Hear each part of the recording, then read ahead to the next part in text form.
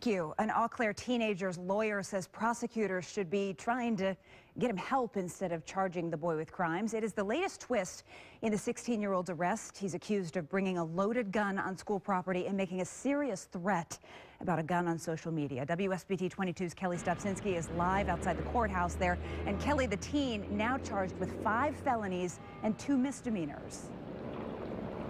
Most of those, Jennifer, for stealing a gun and having it on school property. When I asked his lawyer after court for comment, he gave me this article from the New York Times. It's called Too Harsh, and it talks about how the justice system is dealing with people who have mental health issues.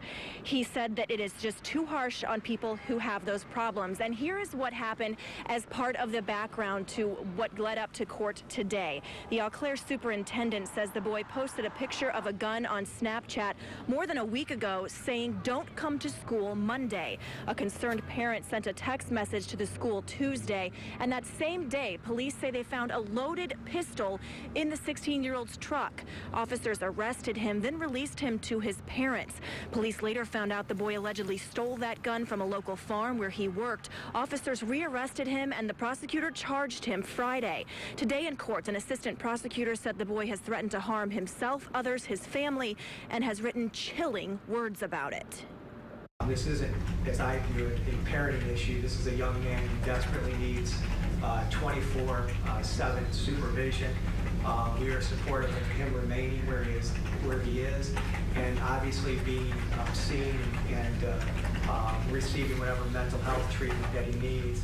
Do you think he's dangerous? I've met him. He doesn't appear to be dangerous. Right? I'm not afraid of him. So, of course, I was in a setting where I knew he didn't have a gun, so you have to look at it that way. I think I could probably disarm him, and I'm 70 years old.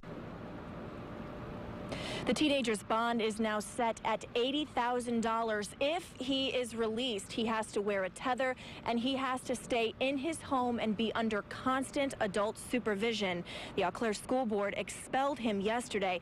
And we should also point out, right now he's being charged as a juvenile. So for that reason, WSBT-22 is not naming him, but the prosecutor is asking a judge to elevate the charges and charge him as an adult. Reporting live in Berrien County, I'm Kelly Stopczynski, WSBT 22 News.